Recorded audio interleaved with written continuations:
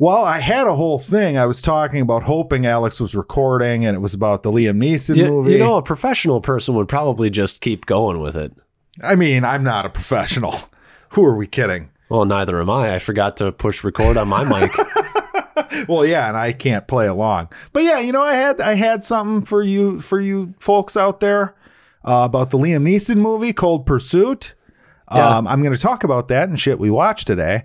But for all you people out there, just know that Liam Neeson was not going after black people in the movie.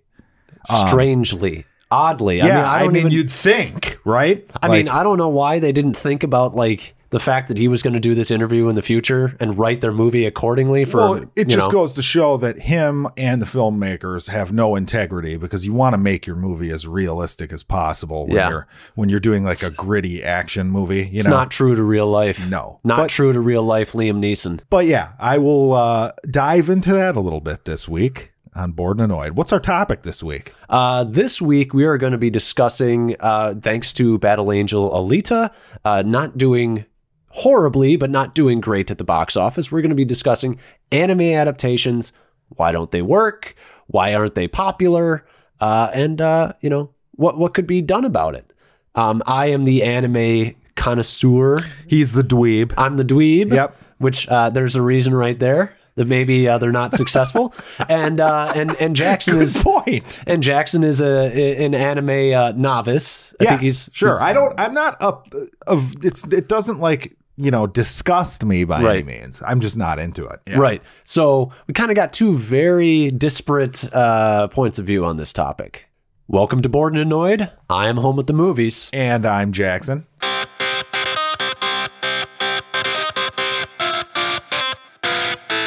Bored and Annoyed. My nose is all dry all the time. Every time I blow my fucking nose, there's like blood, and it's just yeah. Yeah, no good alternatives for picking your nose. Right. I mean, when it's like a fucking sand trap in there. Yeah. Nothing you can do about it. Ugh. But anyways, let's talk about the news. So we're going to start with Captain Marvel. Sure. Captain Marvel has new projections. First ones came out about a week ago. Those were at 100 million.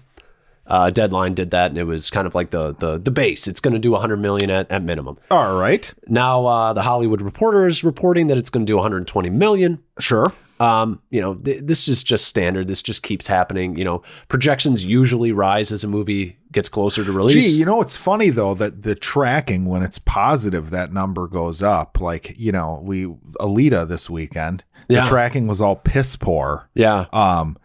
You think maybe that has something to do with like bad buzz and fucking these movies over? I mean, everybody just thought Alita was going to suck balls because they've been reading for a month that it's a bomb. Yeah. So it turns into a bomb, you know? I'm going to save that for our main topic. Yeah. I'm going to save that take. But it's interesting. You know, we had sort of like a Box Office Pro, which isn't an official tracker. Sure. Like a month ago, they put out the whole like 140 to 160. Okay. So now we're getting closer to that with official tracking, but the trolls are already out. And they are reviewing this movie on Rotten Tomatoes, giving it terrible reviews, saying Brie Larson's an SJW, and this is Whoa Man, and you know all that. The libtards are back at it again, all that stuff. Okay, which it's you know, you can not be excited about a movie all you want, and also you can disagree with Brie Larson on her takes about white males. I was going to say, I was going to hope we get into that just a tiny bit. Like you can disagree with all of that all you want, and you can not be excited for this movie. But when you take it to the point of like reviewing a movie that you've never seen and saying like, whoa man and woke and SJ, like take it down a few notches. It makes you look like you have no life. It's true. And honestly, I would argue that if you do that, you might not have much of a life. That might be true. Now, how do you feel, though, Alex, knowing that if you were on the circuit to review this movie, Brie Larson might stop you from attending and reviewing the movie? And I'm not a fan of that. No, neither am I. But you're right. The trolls, I mean, what do you expect? Yeah. Well, they're going to like lash out at, you know. It's such a strange time we live in, though. I mean, you know, there was that group of people who was like, we love the DC movies and we're going to make Infinity War bomb and we're going to make a Black Panther bomb and we're going to do that with Solo and we're going to I bet there's a mix of them in there. Yeah. Yeah. It's so strange. Like, like these are all like 13-year-olds who have nothing better. I mean, my franchise is better than your franchise. I mean, I'm pulling a Melissa McCarthy and saying like these are all like 30-year-olds living in their mom's basement or they're 13-year-olds. You're pulling a Bill Maher. Exactly. But I mean, the mentality behind that is so strange and foreign to me. Like, really? Like, you don't even know if this movie is good. You haven't even seen it yet. Right. Take it down a notch. Yeah, I agree. I mean, I'm excited to see it. I think it looks kind of lame. But I also think that it's Marvel, so it'll be good. There's a bit in it and it's just one like half-second shot or whatever, which is her like flying towards the camera, pulling her fist back to punch something in the air, and then she punches like a plane or whatever, and I'm like, it's Dragon Ball Z. Okay, it's going to be female Dragon Ball Z. Anime topic. I'm all on board. Let's go into TV corner. So Punisher and Jessica Jones are officially canceled. Yes. It's all done. Good. We can move on. I mean, Jessica Jones is going to come out with its third season. How the fuck did that happen? That it got a third season? It was the second series to come out after Daredevil. Yeah, but the second season wasn't that long ago, right? Yeah, I don't know. I don't know how Netflix works. I really don't. It's fucking we gotta wait like 3 fucking years for Dark, but hey, Jessica Jones, every 6 months. Here's your Jessica Jones. Come and get it. Well, yeah, no, they had a long wait like between 1 and 2, I feel like. Yeah. But yeah, now this one's already like, it's happening. Okay, I guess you blew all your money on it. The series that everybody... Stupid show. Fucking garbage. Yeah, it is garbage. Jeff Loeb responded to the whole like these series are cut, which Jeff Loeb is the head of Marvel TV, and he basically said, even though our partner decided to end this, we're not it's not the end for us or whatever. Oh, they're not giving up. He's throwing a little shade at Netflix there. Of course he is. Yeah, okay. Which to me, I'm like, dude, Jeff, you made terrible TV shows. Yeah, they were terrible. Why are you throwing shade? Netflix has great shows on their own. Problem is you. Yeah, it's probably true. That's all I'm saying. I mean, unless Netflix insisted on the 13 episode fucking seasons with arcs that were way too long and drawn out and fucking boring. They wrote that in the contract. Yeah, I mean, arcs honestly, must be long and boring. Must be 13 episodes. It's in there in blood. It's honestly like if they were good to their fans, if there was some contractual obligation for whatever reason to make 13 episodes at the beginning of like episodes 5, 6, 7, and 8 should have been a little disclaimer. Please feel free to not watch this episode. Yeah. Jump ahead to episode 9 if you would like to continue with interesting things that are going on, because we're just going to waste your time for the next 4.5 hours. You mean what I ended up doing? Yes, correct. It probably improved the fuck out of your experience with that season of television. It didn't improve it. It just expedited it. Improvement. We get bonus points for shorter movies. That's true. That's true. Going on with cancellations. This is not a good one. Counterpart on Starz is canceled. So I think I shared my worry for this last week or maybe the week before. Yeah.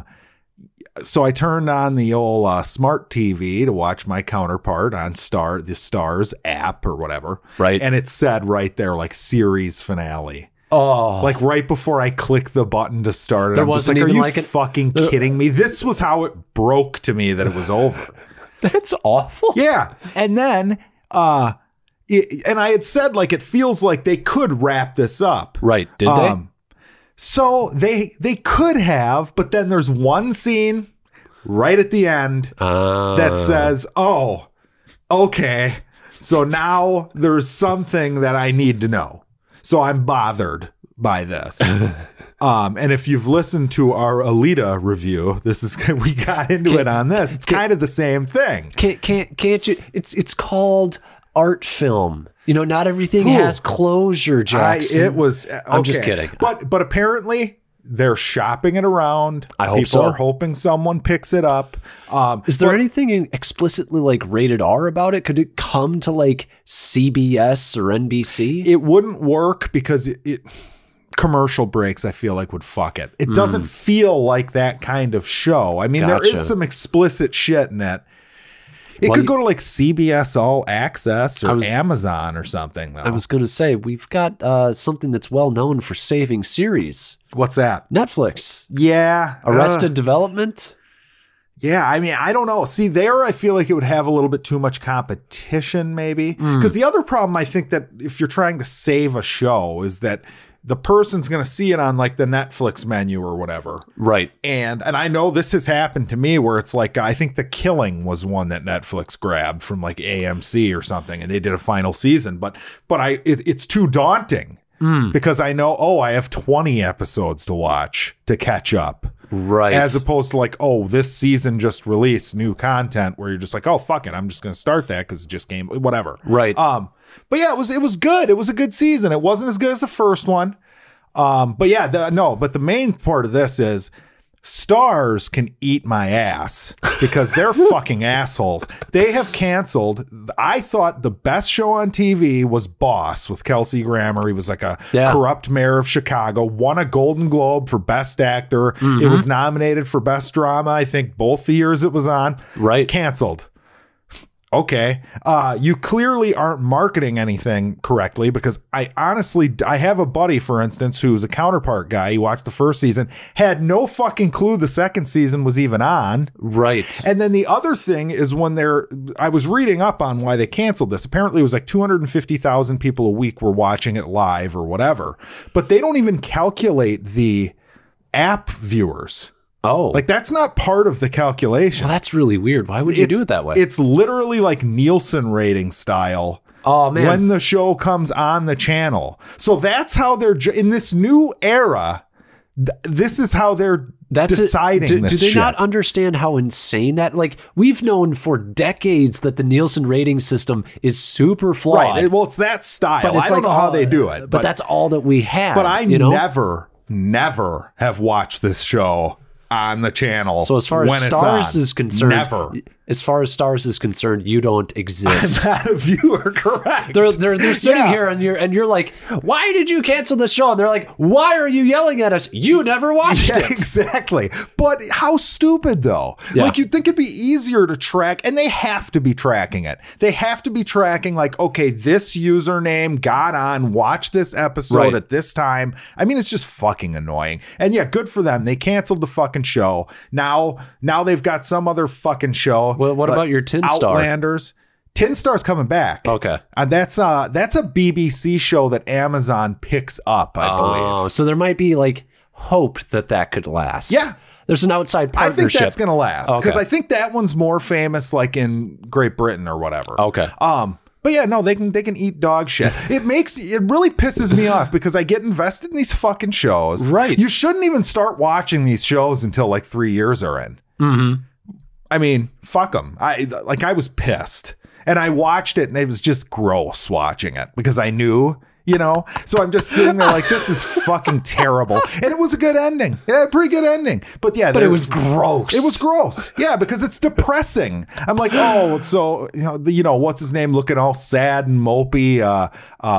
J.K. Simmons, he's got that like puppy dog look on his face. And you're like, I know, J.K. I know. Guy's I fucking understand. great. But yeah, apparently like all the actors were on saying like #save Counterpart. So yeah, if you guys want to throw out a #save Counterpart, go for it. You bet your ass I'll be doing that on Home at Movies on Twitter. Shameless plug. Shameless plug. Use my sadness to plug your YouTube. Yep. Or no, your YouTube. I just plugged your YouTube. Yeah, there it is. On accident. But yeah, continue. I'm done ranting. Okay. Fuck Stars. Fuck Stars with a Z. Not with an S, because then it's just you're pissing off all of Hollywood. All the stars. Yeah. I mean, how do you feel about the fact that show is canceled? Okay. But Jack Ryan is getting a third season before season 2 even comes out. I mean, I'm happy about it because I'm going to watch it, even though, but yeah, this show is leagues better than that. It's not even a question, but I am happy because I'm like, oh, you know what? Now I can watch the second season of Jack Ryan and not just be sitting there going, they're just going to cancel this. This is going to be kind of a weird experience for you because you watched first season of it before you watched The Office. Now you have like full like view of John Krasinski, you know, as an actor. See, now luckily in The Office, he's not like the wacky character. He's kind of the straight man. So he can still work for me in other stuff. Right. But you're right. I am going to be like, oh, Jim. Like, I know him as Jim now. Yeah. I feel like the thing about The Office is that a lot of the characters, you feel like they're family by the end. Sure. So with a lot of those actors, anytime they pop up in anything, like Stanley pops up in that damn puppet movie from last year. He was in that? Yeah, he was the chief of police, Melissa McCarthy's chief. Oh, that's hilarious. Yes. And I was happy to see him in a terrible movie, but I was happy to see him. Oh God, yeah. Can I withstand if Jim Halpert gets kidnapped by some extremist Muslim terrorists? Am I going to be able to? Think about Pam and the children. Right. Yeah, and then Dwight shows up. Yep. They should gun. They should hire Dwight as like a character in the show. That actor, I know he's not doing much. I think he was in like some Star Trek shorts or something. Rainn Wilson. Yeah. He's actually a decent actor too. I've seen him in stuff outside of it. He was pretty fantastic in The Meg. Ooh, what a callback. What a callback. That's for those longtime listeners. Yeah, our longtime listeners of 6 months. Yeah. Yes, right. I agree. Yeah. I'm going to just keep going with more TV news. There's lots of TV news this week. Kelsey Grammer, we were talking about him earlier. Yes. Hopeful for the Fraiser revival. Because it's actually in the works. I actually heard this one on the radio. He was being interviewed and he said apparently they're looking for, it's being actively written by a few different people. And if they have like a script and an outline they like, they're going to do it. They're going to try to put it on like a streaming service like a Netflix or something. So are they going to get like David Hyde Pierce? I would assume. It sounds like he's interested in everyone who's alive and able to be back on the show. And I don't think they're that busy. Sadly, you can't get the father. Dave Mahoney. Mahoney, yeah. He was great. And he's like I know. See, that's my worry is he's kind of like the center of the show. Because he's like the straight man, normal, like guy surrounded by all these fucking like therapists and, Well, you get Roz and she's kind of that too, but she's that to a much lesser extent because she's not, for a long time, she's not as big of a character as he is. And she's kind of got that, she's like the slut, quote unquote, that Niles with the jokes with her, fucking hilarious. But man, they won't be able to do that anymore. That's possibly true. But yeah, so I'm excited about that. I'd be interested in seeing what they do there. He says the character moved to Chicago, so it wouldn't take place in Seattle the way he's envisioning it. Right. It would be like a new setting. Who knows what's going on with everyone? I'd imagine he's probably got I hope that whoever he was going to Chicago for, I forget who the woman was. I never liked her as much as I like Lilith. If I'm honest. Oh, good old Lilith. I like Lilith a lot. I think she's actually a beautiful woman. She's like, for like super pale, she's actually very pretty, but also like their dynamics. Yeah, but they kind of like hated each other. I don't know. They loved each other. Of course, then she slept with Niles. Spoilers. The best was what was Niles's wife's name? You never saw her. Oh God, Maris. Oh, just that show was really fucking great. Yeah, it really was. But yeah, I'd be excited to see what happens. I would be really excited to see that back on. That's one of my favorite shows of all time. Now, it is possible that it would suck. Let's be real. Yes. But if we're going to be talking about shows that kind of deserve, that's maybe a topic for an episode right there. Yeah. Shows that deserve to come back. I absolutely believe that Fraiser is a show that deserves to come back because most of it was pretty great. Even after the Daphne two guys, Niles. Yeah. After they got together, it was still a good show. Yeah, it wasn't as good though. It wasn't as good. No. But I didn't mind it. They were like the Jim and Pam before Jim and Pam in a way. Like they were like the two that everybody for years people were watching Like, when is it going to happen? When is it going to happen? You know, I'd imagine it might have even turned off a few people. Oh, over yeah, the because it years. went on forever. I mean, it was so fucking funny. Yes. I mean, some of the situations were so funny. But yeah, I'd be excited. So we've got some Loki news. Ooh, yeah, I heard about this. Yeah, so it's got a showrunner, and I guess we're getting basically Quantum Leap, but with Loki. I like it. Yeah, he's going to be going throughout time, and it's going to be kind of like a, I don't know, just a history of Loki throughout history, actually. Okay, so he's going to be Loki, though. He's not taking the form of like other people and trying to fix problems in their lives. I think he's actually, no, I think it's the inverse of Quantum Leap, where I think he's actually going to like shapeshift and be like Genghis Khan or Alexander the Great, and he's going to make things worse throughout history. I like it. Yeah, I'm actually a really big fan. Yeah. It's a cool idea. That sounds great. Yeah. Actually, you know what? If you wanted to redo Quantum Leap, talk about shows that I wouldn't mind coming back, that premise. Yeah, it's a good premise. I like that show. The idea of that show anyway. And you can do, it's one of those shows that, like, you know, for all those, you know, we need to, everything that we do now has to be a black man or a woman. No, you could do it all. You could do anything. Well, the main character can be anything because it's such a strong premise. It doesn't matter who the main character is. It doesn't need to be a white male for all those people who hate seeing white males in lead roles. I say you just bring Scott Bakula back. Just let him continue. He's got a ton of charisma. I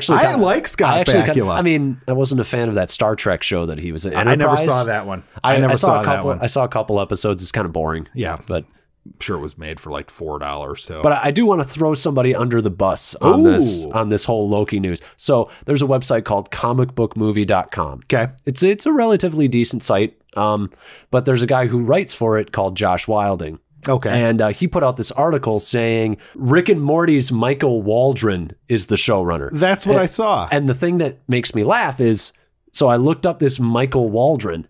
He was a production assistant on Rick and Morty. News. Yeah. Are you kidding me? You got to get the Rick and Morty like clickbaity title because he was a he got people coffee on Rick and Morty. He didn't do real work on Rick and Morty. Oh, are you insulting those who get coffee? I'm just saying, don't act like they were like a creative consultant on the show. Okay. Yeah. You know? Good beef. I would agree. But I mean, also production assistants, you're all necessary. We all appreciate you. Sounds like Alex just shits on production assistants. I love all of my production assistants. Yeah. Yeah. Your index finger, your thumb. Oh, yeah. We have good fun here. Did you see that picture that Star Wars shared on the social media? So emotional and beautiful. The hug. The hug desert. heard around the world. Yeah. Looks like it could have been taken when they filmed the first movie. one. Yeah. Because nobody's changed. That was the picture. Okay, so we're Star Wars Episode 9 has finished filming. That's actually the story, and they released a picture of Rey, Finn, and Poe hugging. And that's the picture that made me realize I have virtually no emotional attachment to these people. And all it took was one lackluster movie to do that. Yeah. Well, I mean, they didn't. Because nobody went anywhere. Nobody did anything. No, when I think of where they're at, like I am jumping in my head directly from the end of Force Awakens to this. Yeah, exactly. It's kind of interesting. I just can't believe that, like, I mean, if this is something that actually happens in the movie, I'm like, this is so not earned. And I talked about how I watched The Force Awakens recently. We'll see. We'll see. I mean, who knows? It could be good. It could be. It could be good. It could. You know what? It probably will be. I like JJ. It probably will be good. It'll be entertaining. But there's a part in there's something I have a gripe about The Force Awakens because like I said, I just recently watched it, and again, obviously, and everybody hugs in that movie like all the time. Like Rey and Finn hug like they've known each other. Oh, are you okay?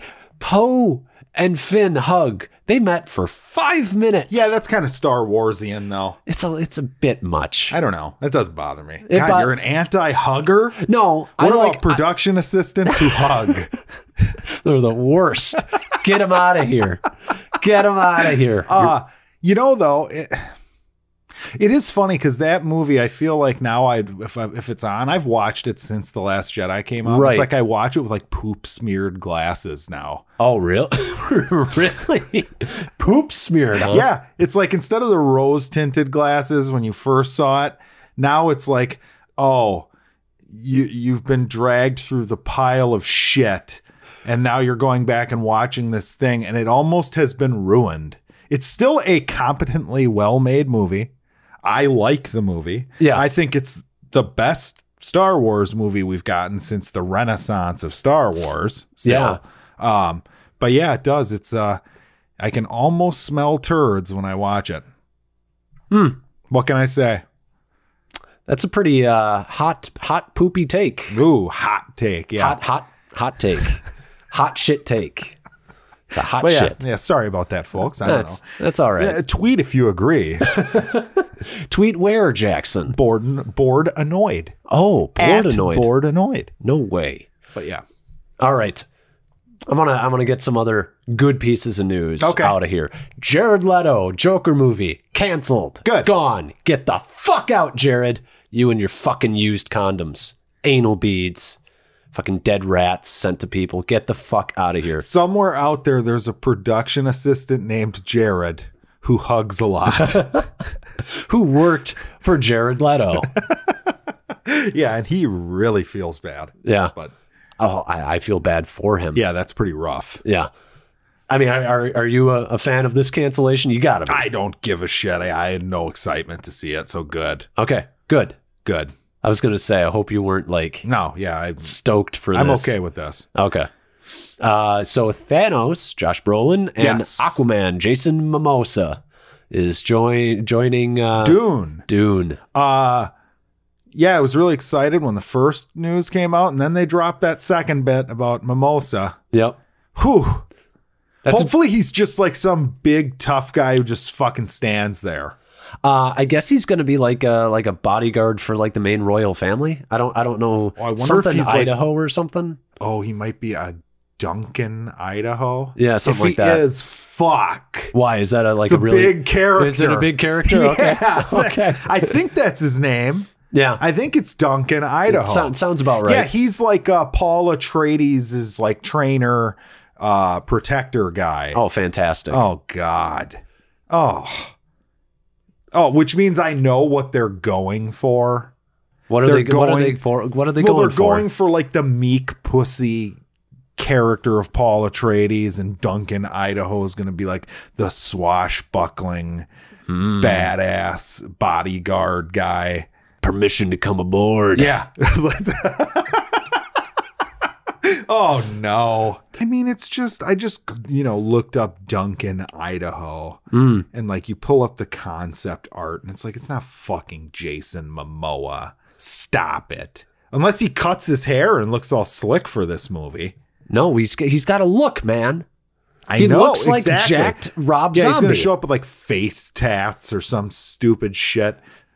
He's gonna do some sort of like a Polynesian dance, just like he did in Aquaman. The dancing of Arrakis. Yeah, Arrakis, shake his asses. That just really bummed me out because that's like one of my favorite. I just made a characters great joke and I got nothing. That joke sucked. That is great. Arrakis, shake his asses. Yeah, that's good. Let's not make that the little subtitle joke this week. But yeah, what's next? Get me off this Duncan, Idaho. Zachary Levi, the guy who's playing Shazam. Okay. He expressed his dismay with the Thor movies because he played Fandral in those. He was the swashbuckler, the guy with the goatee and the blonde hair. He had the sword. Sure.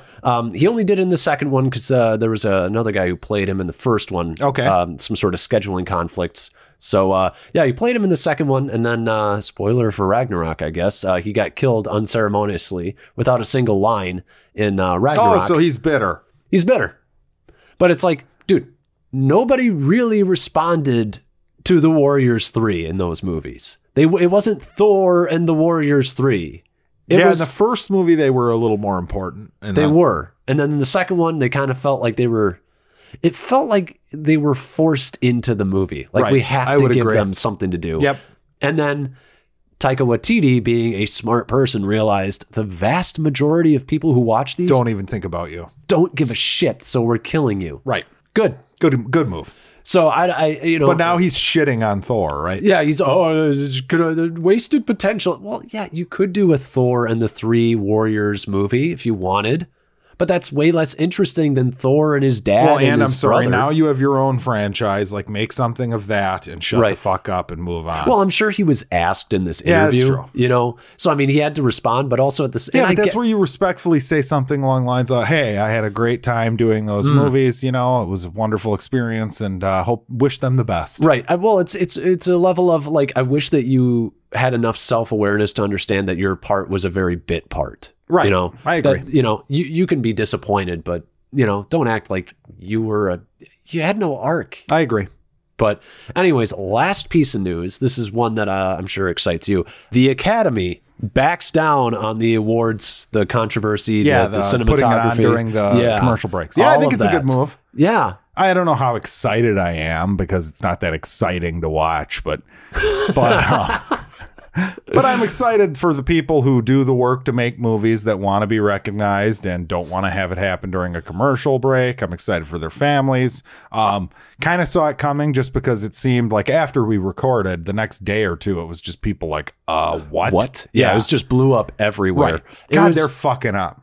It's really great because it's basically to the point where every change that the Oscars made this year has been like taken back. Yes. Kevin Hart, please come back. Nope. I don't want to. We made the popular film. I don't want to. Yeah. Yeah. We made the popular film. No, we don't want it.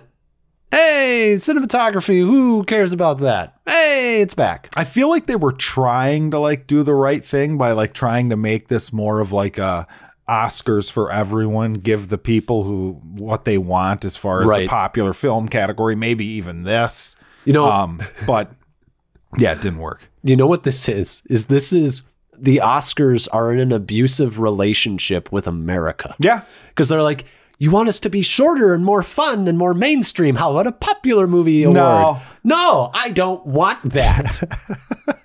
I actually kind of feel bad for them. Yeah. Like, I get what they're going for, but they're going about it all the wrong ways. There are ways to shorten the show and make it more entertaining and not just have like make it look like pompous assholes standing up there like preaching their bullshit, like crying because they really did great in this movie. I don't know. And maybe I sound like a prick, but it's just, I was going to say it gets old. That's what the Oscars are. I know. Right. But that's my point. Like, you're saying we should fundamentally change it. Yeah. No speeches. Just a nice little salute from your chair. I don't know what you do. But maybe everybody receives their awards at home and they make a 30-second video at home and they can be as creative as they want with for 30 seconds. For 30 seconds. That would actually be, I mean, wouldn't you be interested in seeing what people come up with? In all honesty, you'd have some really good ones. Like if Will Ferrell ever won a fucking Oscar, his would be pretty good for 30 seconds. You have a 30-second limit, but everyone makes a loser and a winner version of it, and all of them play. So instead of like opening... You've just extended the show. Well, no, because it wouldn't take very long. Like instead of doing like have the assholes come in and give their little mini speech before they open the envelope and the Oscar goes to, you just do best actor, and then all of a sudden you see 4 people... Like, you don't see all 10. You see the 4 losers give their 30-second loser thing. Oh. And you have the one winner at the end. That's how it's announced. But what if you have 10 nominees, like Best Picture? Well, come on. They can take 3 minutes. That's fine. Okay. All right. Who does that, though? The producers who put the money behind it would have to do that, wouldn't they? They'd have to write like we'd get like a real look at like Hollywood. Like, because a lot of those producers don't even fucking talk. I know. Even when they get the Best Picture. And give they do their stupid fucking thing at the end. Yeah. You imagine Harvey Weinstein doing one of those back in the day? Oh, hi, guys, from prison. Oh, man. Terrible. Yeah. Terrible. But yeah, I mean, there you go. I mean, that's my do it on the fly, fix the Oscars pitch. All right. I guess. I'm glad you thought about this for 30 seconds and we've come up with something better. More entertaining. Yeah. Then let's do it during the commercial break, guys. That's terrible. That was a horrible idea. Fire that guy, whoever came up with that idea. But anyways, let's go into shit we watched. Sure. I teased it at the beginning, kind of. I saw Cold Pursuit. Yeah. With Liam Neeson. Yep. Plot being that he is a snowplow driver in Colorado. He wins like Citizen of the Year. Everybody in the community loves him. His son dies of a heroin overdose. But his son is not a druggie. You know, and he, you know, dives into it to discover that, you know, his son actually didn't die of a heroin overdose. That's not a spoiler. It was the wolves. Yeah. It was the wolves who killed my son. The wolves took his son. They were taken. Yeah. But no. So it's like it's a revenge film. Right. It is fucking great. Okay. I loved it. Really? Oh, it was just beautiful. Like every time someone dies, like their name pops up on the screen with like whatever religious symbol. So if it was a Jew, it'd be the Star of David, or a Christian whatever. There's some Native Americans in it. They have their own whatever symbol. I don't know. I'm sorry, guys. Right. But yeah, he's really good in it. He's quiet, like really reserved. His wife is played by oh god damn it, Renee Russo. No, I'm just cutting. No, Jurassic Park. Laura Dern. There it is. The bad guy is good in this. He's like a real asshole. Like, you hate his fucking guts. You know, right. He's not one of those like, oh, I can kind of see it from his point of view bad guys. He's just a, you know what this is? Piece of shit. In every scene, he's a scumbag, and everything he does is over the top, you know, awful. It's got some really great violence in it. Okay. Yeah. And what's her name? Oh, God. Laura Dern? No, she plays the cop in it. She's from the show Shameless. Emmy Rossum, I believe is her name. She's good in it. But yeah, it just gets to the point. It's fucking hilarious. I saw it by myself, and there was one other guy in the theater who was by himself, and both of us were like cracking up over and over again. Did you guys high five? No, like, but reach across the aisle? Was right in front of me, so I could have been like, hey, dude. Hey, bruh. You know. Cheers for good taste, man. Yeah. But yeah, it was it's a dark comedy. Okay. And it's one of those where like you're laughing at really macabre shit. Okay. Which is just fun. I mean, when you know that's what they're going for and they're nailing it. Yeah, it's a blast. Apparently it's a remake of an old movie, and I've never seen it, and I forget the name of the other movie, but from like maybe I think it's got Skarsgård. Maybe Stellan in it, maybe was the main character in that one. Stalin, yeah. Stellan Skarsgård. But yeah, no, I'd recommend it. I would give it a B+. That was really good. Oh, wow. I liked it quite a bit. It's my favorite, like, Liam Neeson, you know, I'm out for blood movie since The Grey. Which The Grey to me is an A. So, just to give people an idea. If you've never seen The Grey is fucking fantastic. But this is kind of a crazy February when you think about it. Like, Alita, How to Train Your Dragon, Cold Pursuit. Yeah. Pretty good February. Movies. Like, I mean, that's pretty weird. And only one of those is going to make a shitload of money, I would imagine. Oh, shit. There was the Lego movie, too, which was fine. Yeah, that was a disappointment. Yeah. I mean... I've been trying to remember what the other movie was, and I think that was it for February. Yeah, but still, I mean, you get one decent movie a week. That's all right. Yeah, it's pretty good. Yeah. But yeah, I would highly recommend, if people like the action Liam Neeson shit, like even if you're burned out on it, like if you thought like Nonstop or The Commuter were stupid, right? Like this is not those. This is like a legit, really good movie. Okay. So yeah, I'd highly recommend it. But yeah, what did you see? I rented Rough Night. Rough Night. That was the it was real rough. Is this the ladies one with like Scarlett Johansson? Yeah. Oh. Yeah. All right. They kill a guy and it's a bachelorette party, and you're watching it, and it's just awful.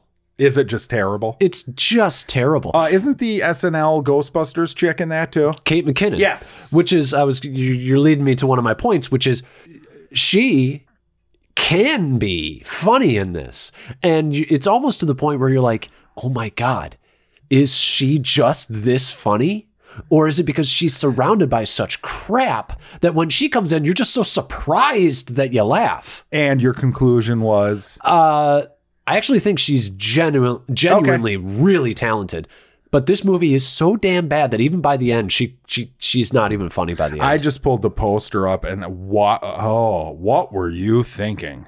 I remember seeing the trailer, and I was like, you know what? I like Scarlett Johansson. This might be okay. I'll give her a shot. Is this her role? No, no. The thing, okay, you're gonna love this. By the way, she's engaged, going on her bachelorette party. Her husband is one of the 2 writers of this movie. He plays her husband. Oh, geez. So He's like, he wrote this movie to be married to Scarlett Johansson, and he has no charisma. I'm like, you belong in a fucking insurance commercial. That reminds me of, I'm pretty sure Paul W.S. Anderson, who did the Resident Evil movies, is married to Mila Djokovic, and it's like, yeah. Well, clearly this is just making a movie. But does he put himself in the movie as her husband? No, that would make it worse. Yes, exactly. This guy has no charisma. He has a bit where he actually, spoilers for a fucking terrible movie. It's an F. It's an F. It's an F. Does it get an F plus? Is it short? No, it's not short enough.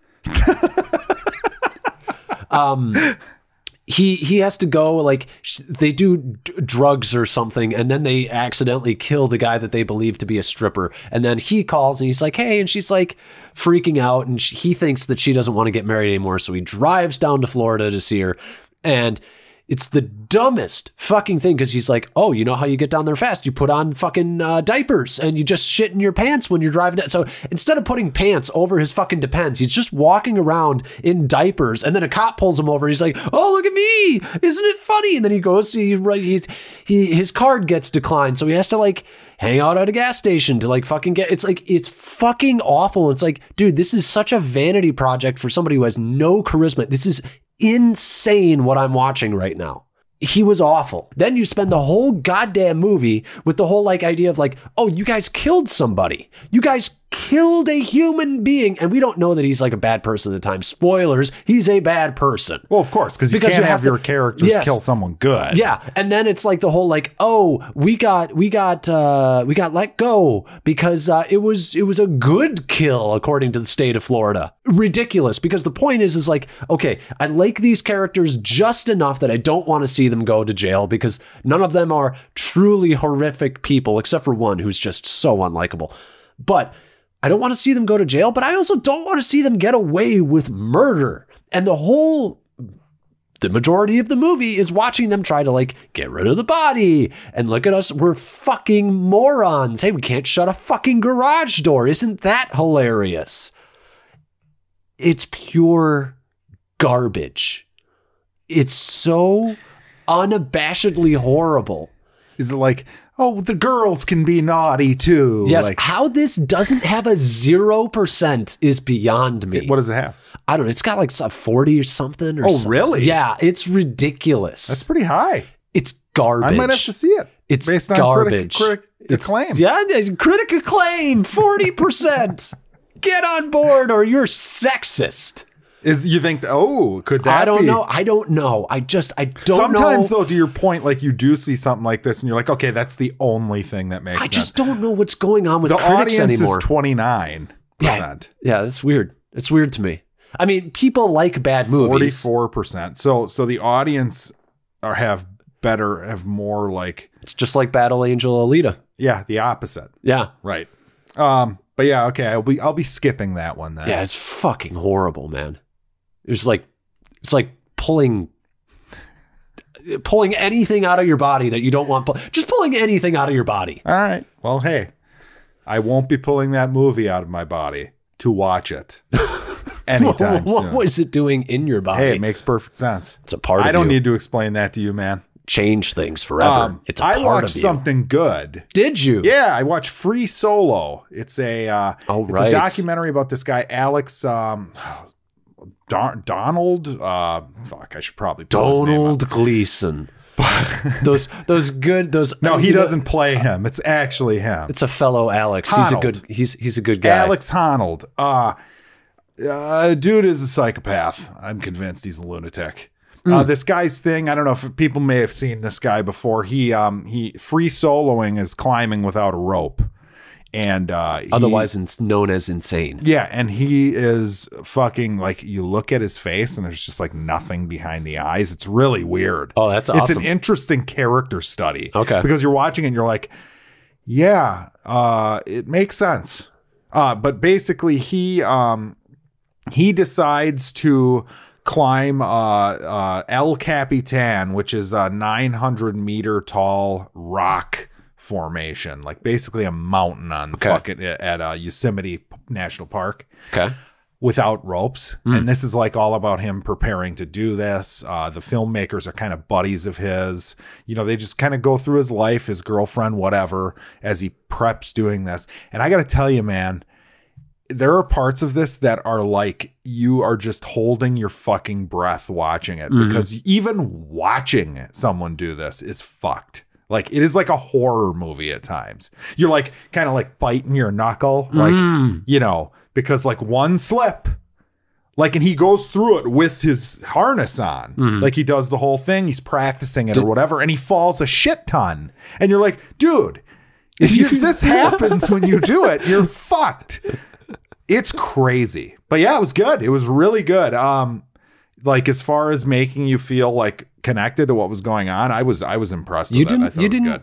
You didn't spoil it for yourself by like just researching to see if he's still alive? No, I knew he succeeded, but it doesn't matter. Okay, it's still that visceral feeling of watching somebody. Because the way they shot it too is like, you know, above him looking down, and you're just like, or like sitting there looking up at the mountain. It looks like a fucking flat piece of granite that you could, like, some of the holds he has are like and nobody can see, we're on a podcast, but like the tip of his finger is barely over like a little crack. And then he's saying basically that like his feet are what are keeping his hands on, or he's got it the opposite, where like he'll have his hands like gripping something and his feet are up against the mountain, but the only thing keeping there is the leverage he's using with his hands. And that was crazy too. It took him 4 hours to do this. Okay. And I'm sitting here thinking, like, if I did this for 30 seconds, I would fucking die of like being out of breath. And the guy is, I mean, it's impressive, but he's also insane. He's fucking insane. And all of his friends are like, there goes Alex again. Yeah. Like, okay, so spoilers. So he tries to do it at one point earlier in the movie, like halfway through the movie, the first attempt, and he gets up maybe an eighth of the way, and it's not even, the sun's not up yet, and he bails, and all of his friends are like, okay, well, that's good he did that, but we've never seen him show any sort of like fear or like it's shocking to them that he did this. They have a scene where they give him an MRI, and oh God, I don't know what part of your brain it is, but where the fears are kind of focused, like there's no activity.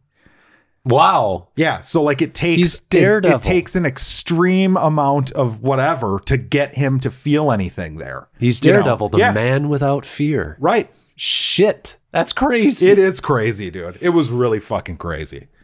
You know that fear is like a survival instinct? Yes. He doesn't have that though. He's going to die.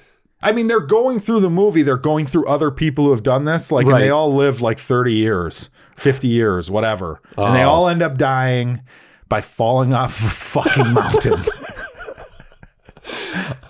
I wonder if they're at peace with it.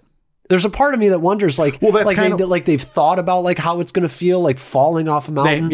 And they're just like, it's going to be fine. Like, if I'm going to go, I want it to be badass. One of his friends dies while they're filming this, like a guy who also does this. Okay. And like his girlfriend is like talking to the wife of the person or whatever. And she's all devastated and stuff. And the girlfriend's like talking to Alex about, you know, like, oh, this happened, blah, blah, blah, blah, blah. And he's like, well, what did she expect? And she's like, well, I don't expect that. Like, he's completely unaware of like the concept that maybe you don't want to say that. Right. You know? Right. It's just, but he has a point too. Yeah. I mean, if you're going to be with this guy, he might fall off the fucking side of a, 4,000 foot fucking wall. Yeah. Know what you're signing up for in a relationship. Be realistic about it. Yeah. Whew. You know what I just realized? What's that? I've been thinking a lot to myself about like, you got to start being more positive, Alex. Okay. You got to start being, Don't go out and shit on a movie. There are tons of people that tried. I just did that on rough night. I just let it go. Fuck them. Don't let that velvet buzzsaw stray you, Alex. I just, fuck them. Trying to be a good person. Yeah, but they didn't think they were making like a good movie, did they?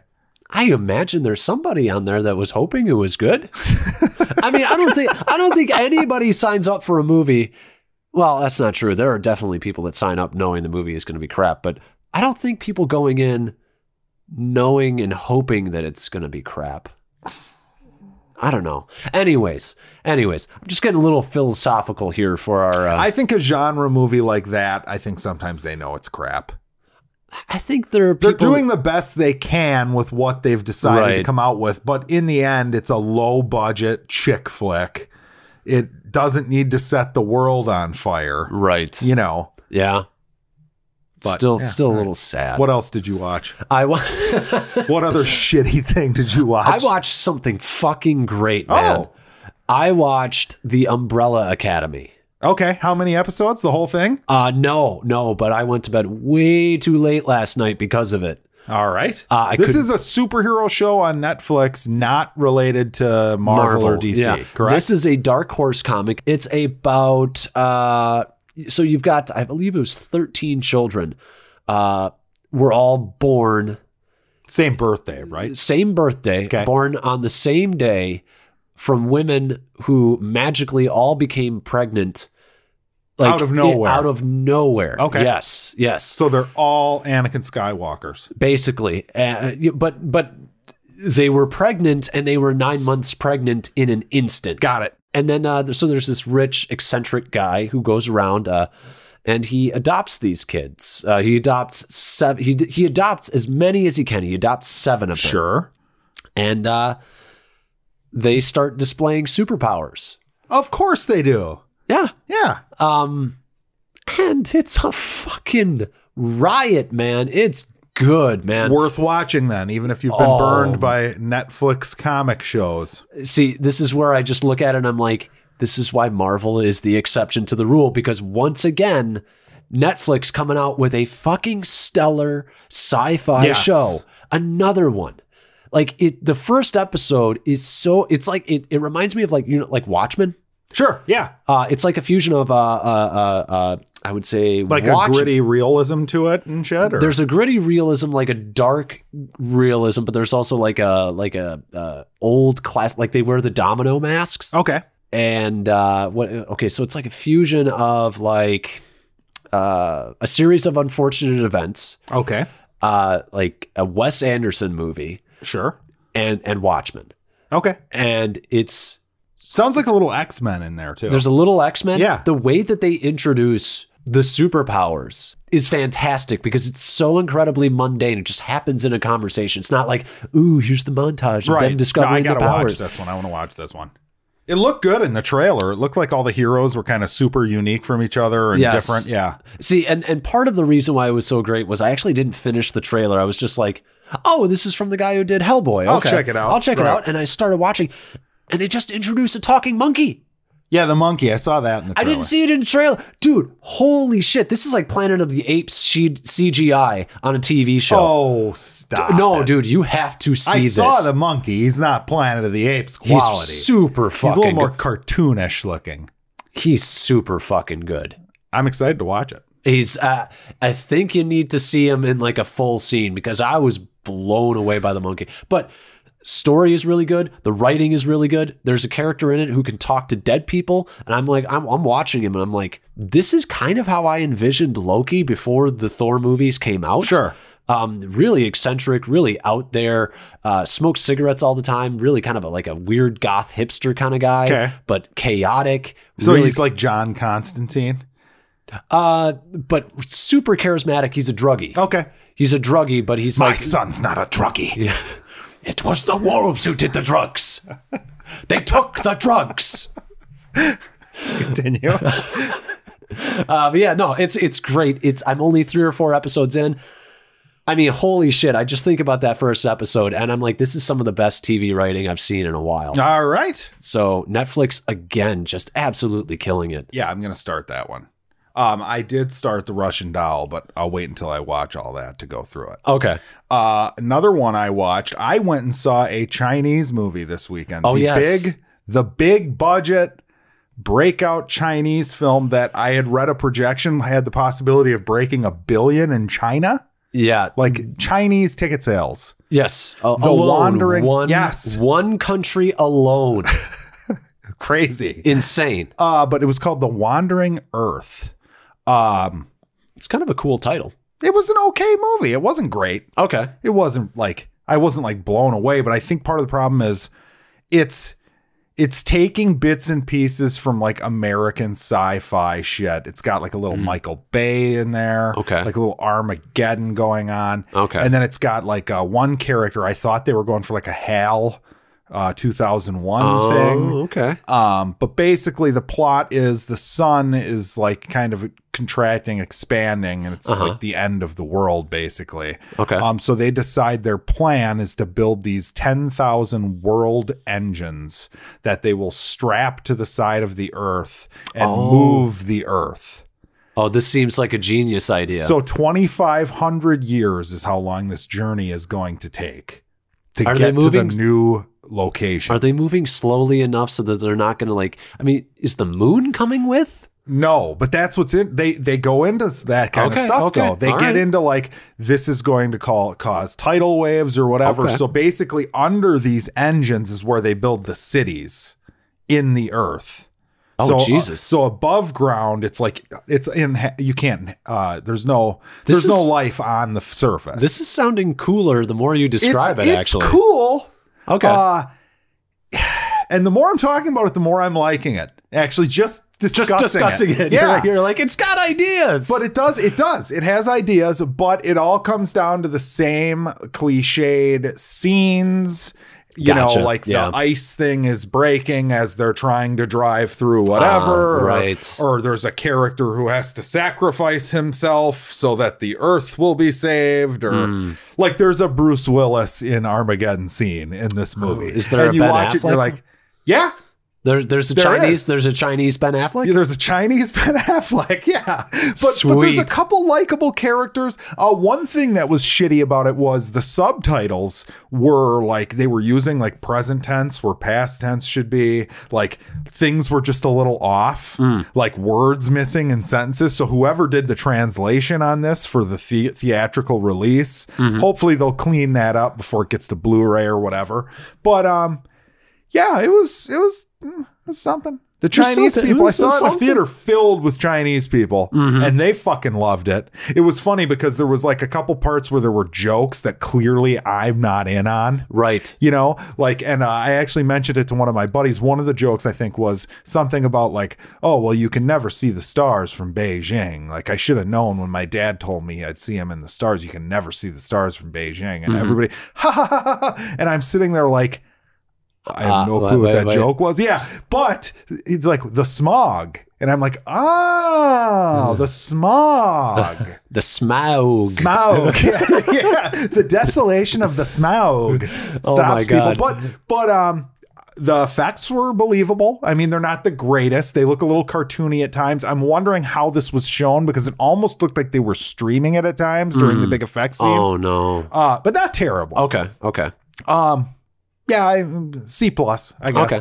But definitely something you're going to want to check out just because it's kind of a trip. It's like they really like wanted to make something special here. And the beginning is tight. You're like sitting there like, okay, they're explaining, you know, instead of doing like the Alita thing where it takes 20 minutes, it's kind of the like their version of The Crawl. Gotcha. Where they're just like setting it up. Like, here's what happened. Here's what we did as a solution. This is where we're at now and whatever. But the main plot of the movie, as far as the conflict goes, is they're trying to get past Jupiter and some of the engines fail and the gravitational pull of Jupiter is so large that they need to get past Jupiter to continue their journey. So that's the goal is get everything fixed. Do what we can to get past Jupiter. Jupiter ascending. Yeah. Well, descending Jupiter. Yeah. But yeah, I thought it was, it's worth seeing if you're interested in science fiction, I guess. You ever thought about this? You ever thought like maybe there's like a Chinese version of you on the other side of like, he's like, you know, it's like Chinese bored and annoyed. And he's like, I saw the new Avengers. I don't understand what those Americans are all about. It was all right. There were jokes that I did not understand. I'm sure. No. They liked Venom. Well, see, the reason they like Venom is because the jokes are so bad that they're universal. It's not like he's like, well, you know, San Francisco and those gays, like, you know, there's nothing in there. You're going to get me in trouble here, but they like some really bad shit. Yeah. They like the Marvel movies, don't they? China? They like the Marvel movies. Are you trying to say the Marvel movies are bad? No, I'm saying there's no fucking way. I mean, I would imagine something would have to be horrible, like The Last Jedi, for the Chinese to shit on it. Okay. Yeah. Fair enough. But yeah, no, I thought it was pretty good. I just imagine that there are Chinese who are like, I don't like, you look at like the numbers for the Guardians of the Galaxy series, and there are lots of cultural references to ours. Yeah. No, that's true. And they don't like Guardians that much. That makes sense. Speaking of Asians, I also watched Burning. South Korean film. Yeah. That came out not too long ago. Yeah. So this one I had seen on like people I respect's like top 5 films of the year list. Yeah, I think Chris Stuckman had it. Yes, in he had it way up there, right? Yeah. I thought it was pretty good. Plot is basically, and you're gonna have to forgive me, I don't know their names or don't remember their names. I could pull them up, but I probably couldn't say them. Okay. But basically, this guy meets this girl, and she goes on like a vacation to Africa by herself, and he's sent to like watch her cat while she's gone. She comes back, and she like comes back with this guy who she was in Africa with, or he was also there. They were stuck in the airport or something, played by Glenn from The Walking Dead. Yeah. And like it's a whole jealousy thing going on. There's a whole like lower class versus upper class. There might be like a North Korea, South Korea metaphor going on here. Okay. But basically it's this mystery. And I don't want to go too far into it because the movie kind of drags you along, and there's a lot of little twists and turns. Okay. And anything I say as far as plot, I feel like could be ruining something. Right. But I was very engaged. It ended, and I was a little bit like, it had kind of a crazy ending, but also kind of what? You know, like maybe it's one of those movies where I need to go like study a fucking book to understand what the metaphor was, or maybe there were just a ton of them, and maybe I'm trying too hard to think of what it was, but it was good. Okay. I would recommend it to people who don't mind like something a little slow where you have to think, because it's a mystery. It's kind of it's a thriller, but it's not thrilling. Okay. If that makes sense. Okay. Like, yeah, I would give it a B. I wasn't as crazy about it as other people seem to be. All right. It seemed a little hoity-toity to be crazy about it, to be honest with you. But yeah, it was pretty good. So yeah, I had an Asian themed weekend. Yeah, very much so. You know, I've been thinking, you know, like we're kind of getting up there in age. Yeah. I feel like you're setting something up here. No, I've been thinking about this a lot. Like, you ever have like, we're getting to that age now where like somebody's like, can't trust a fart, you know, can't trust a fart. And, you know, when I saw Battle Angel Alita, I was glad that I could trust a fart. Yeah. I was glad I have this healthy sphincter. Jesus Christ. I don't even get this, but continue. Because Battle Angel Alita is good, and I would have shit my pants if I had less of a sphincter. It works. It works. I don't get it. The listeners, let us know if you get that one. I'd shit my pants. If you would shit your pants. If I had a lesser sphincter. Sure, but out of shock. You don't trust a fart. Okay. Yeah. The logic follows. Whatever. Okay. I'm not sure it does. Okay. I was really this is like Burning. I was expecting like this really big grand thing. Yes.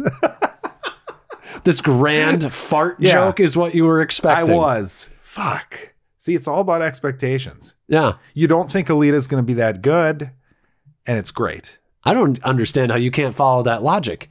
If you can't trust a fart, you can't trust your sphincter. I'm really glad I can trust my sphincter. Okay. The logic follows. So if you couldn't trust your sphincter, you would have shit your pants. With how good the movie was. Okay. Sure. I just don't know what the fart has to do with mud. Like, you know. If you can't trust a fart. Right. You'll shit your pants if you try to fart. I understand that. Okay. But yeah, it's anyways, over my head. Let's move on. Yeah. I'm really glad that really hit really well. It did. Planned it out. Everything. Wrote it down. Anytime you really have to explain. No, you did not. Wrote it down. Actually, yeah, there's his notes right there. Yeah. So let's get into the anime discussion, which is, why are these movies not doing well? I think you're asking the guy who doesn't know anime. Right. Well, but you have seen advertisements for it. You've seen Pokemon, you've seen Dragon Ball Z. Yeah, sure. You watched an episode of Death Note. I did, and I watched Ghost in the Shell, the movie. I lent that to you, yeah. I watched that streaming, Alex. Oh, did I not lend that to you? Okay, I thought I lent it to you. Okay. Yeah, don't try to take credit. I went out of my way to watch that. Fair enough. This show's over. No, I'm just kidding. Show's over. Get out of my house. No, but I think reason one is that they're usually not good, right? The movies are not good. The movies. Yeah, no, the anime, right. They can be good, but the movies aren't good. So like Ghost in the Shell stunk. It had nice visuals and it had decent, sparsely placed, decent scenes. It had one scene I really liked. It had a bunch of crap like that looked neat. Yeah. It had one scene that I really liked, but the movie sucked. Right. I was bored as fuck watching that. I thought that stunk. So yeah, it doesn't work, first of all, because of that. It sounds like I don't know how many movies do you think I've probably seen that were based on anime franchises, I guess would be the way to start this conversation. Well, you've seen two. Okay. Yeah. That, and Alita. Yeah. So they're 50-50 right now. Right. Okay. But I mean, Dragon Ball Evolution is it looks like garbage. Right. Yeah. Yes. And I mean, I don't even think that it's just limited to just US based adaptations. There are also just Japanese ones where they make it into live action and it's just horrendous. There's there's one, Death Note. Okay, I haven't watched that. That wasn't Japanese. That was American, but it was just garbage. It was straight garbage. And then there's a Full Metal Alchemist one. There's a Attack on Titan one. These are bad adaptations, but they're made in Japan, which is strange. Like they look faithful. Like they look like but they're just bad. They're just really poorly made. So I'm wondering, you as somebody who's not an anime fan, is there something that like when you've seen advertisements for it, when you've seen posters or whatever it is there something inherently like you're looking at it, you're like, yeah, it's not for me? Well, most of the time, I got to be honest, if I see a poster for something like that, I'm not going to know it's based on an anime in the first place. No, I mean, if you see a poster for like an actual anime. Yeah. No, I mean, no, I just don't watch them. So like if somebody were to tell me like, oh, this is great, I would watch it. I'm actually interested in seeing that Dragon Ball Z movie. Maybe that's just like mainstream anime fans, whatever. Yeah. But I don't fucking know. Okay. I'd be interested in seeing that. I've heard it was decent, but not the original, the new one, right? The one that just came out, the actual anime one, right? I kind of want to see what's the one that's coming out at some point. They've greenlit a movie for it. Fuck, everybody's talked about it. Oh, it's like one of the more famous anime. Neo Genesis. Nope. No, there's a movie coming out. My Hero Academia. Nope. Pokemon. Nope. There's like a bike. I want to say there's a bike involved in it. Akira. Yeah. So we're getting a movie of that. It's been in development hell. It's going to happen.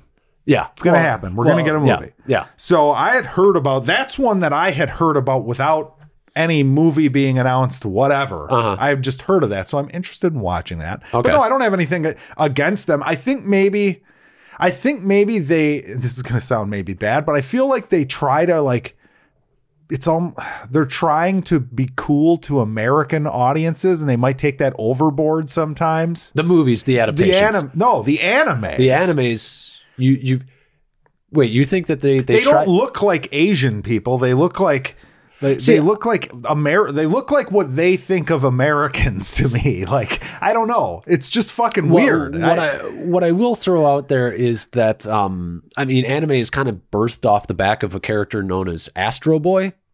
And Astro Boy being the first manga, the first anime character, he's loosely sort of based off of like stylistically kind of like Walt Disney cartoons. Sure. So I think that was sort of the idea, is like, this was like this guy trying to do like a Mickey Mouse type thing. Okay. And he sort of like took that kind of art style a little bit.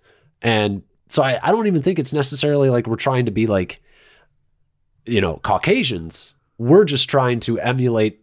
Like, initially it started like that was an art style that they were trying to emulate. Cultural, and like, now it's like art, it's like this weird, like, you know, offspring of like a offshoot kind of thing. Sure. You know? But it is sort of strange. Like, that is the weird thing. Is like, you look at the big eyes and you're like, where did this come from? Yeah, it's weird. And why is it in Dragon Ball Z their hair turns yellow and when they're being badass? Yeah. Right. Like, that's a strange cultural thing. Yes. Yes, and I think that people, including maybe myself, I don't know, like I'm not like I said, I'm not against anime, but I would imagine that some people just think that's goofy as fuck and don't give it the time of day for that reason. Also, I think people just don't like cartoons when they get to a certain age, and they're kind of towing that line where it's like a lot of the subject matter's too highbrow for kids. But it's still a cartoon. Yep. So a lot of people are just going to not watch it that are above the age that it's for. Right. And a lot of people aren't going to watch it that are younger. So they kind of fuck themselves. You think it's like a weird, I think you might be kind of bringing on a cultural thing, which is like in Japan, like adults watch anime. Right. Like it's a cultural thing. Like on their primetime TV, they have anime. You know, God, that's so bizarre to think about. Yeah. Like a Saturday, like a Thursday night, you know, we have CSI and they have Battle Angel Alita, you know? Yeah. Well, I was thinking like, oh, that sounds a lot better than like the shit Bravo spews out on fucking, you know what I mean? Well, they also have really weird game shows too. That's true. Yeah. I have seen those. But I mean, it is sort of, you kind of brought up a good point in that I do, and now we're all actually stumbling onto an entirely different topic, which is the idea of animation and the age group that it's intended for. You know, because like, it's almost like the Bill Maher argument, like, oh, you can't like it because it's this medium and that medium is for children. Well, isn't it the content of the story and the intended audience? Isn't that the audience that it's made for? Well, let's be real. There are, I mean, regardless of how good like Into the Spider-Verse was, there is a segment of the population that doesn't want to see that because, oh, it's a kid's movie, because it's a cartoon. Well, see, and you're actually, that is a kid's movie. That's an animated movie that is made for kids. But so is Spider-Man, the Marvel one with Tom Holland. That's also a kid's movie. Yes. But it's like you're probably getting a more wide range audience age-wise than you're saying there are people who are willing to go see a children's movie if it's in live action, but not cartoon. They don't think of it as the same thing. They see cartoon and they go, "Oh, that's a cartoon. Kids. Yeah, that's a for kiddie kids. movie." Yeah. You know, and that's not right. Right. But I mean, I'm just thinking, you know, but how that relates, swinging it back around to these anime adaptations, I don't know, because like I know Alita is an anime property mostly because I just pay attention to things. Do I think that everyone knows that? Not necessarily. Maybe the people who would be interested in seeing a movie like a sci-fi action world building movie like this know. Right. But I don't even know. I think, oh God, I feel like there's a certain buzz. There's they hear it's made on or the press knows it's an anime property. Yeah. They start shitting on it right away. Yeah. Alita was tracking terribly as of 2 or 3 months ago before anybody fucking saw it. Yeah. People see that shit. They hear it's going to be a bomb and it fucking bombs. Yeah. I mean, I do think there's like a self-fulfilling prophecy going on. Not self-fulfilling, but a media caused thing going on, you know. I tend to agree in that I think that there are conversations that are being had, And there's also just the stigma of, oh, it's an anime movie. Those are traditionally bad. Bad, Like, right. it's kind of like the idea of like, why do all video game movies fail? Well, they all fail because they've all been bad up to this point. They stink. Yeah. Didn't they say Rampage was like the highest rated on Rotten Tomatoes something video like game that, movie? which is just sickening because you think about Mortal Kombat, the original, that was a way better movie. I thought so. Not a great movie by any stretch. And it's aged worse, but yeah.